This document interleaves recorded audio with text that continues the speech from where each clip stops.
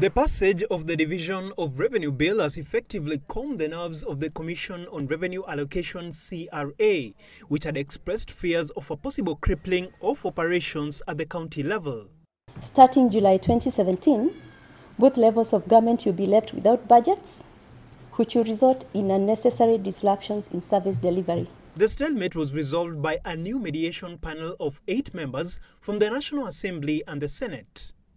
Mandera Senator Bill Okero led the Senate team, while Mbeere South MP Mutava Musimi led legislators from the National Assembly. The panel resolved to allocate 302 billion shillings to the counties to use in the 2017-2018 financial year. But this is 12 billion shillings less what the Senate had passed as allocations to counties. The National Assembly had passed an allocation of 291 billion shillings, which the Senate consequently amended, leading to the long stalemate resolved Thursday.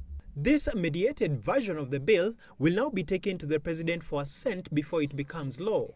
Dennis Otieno, Citizen TV.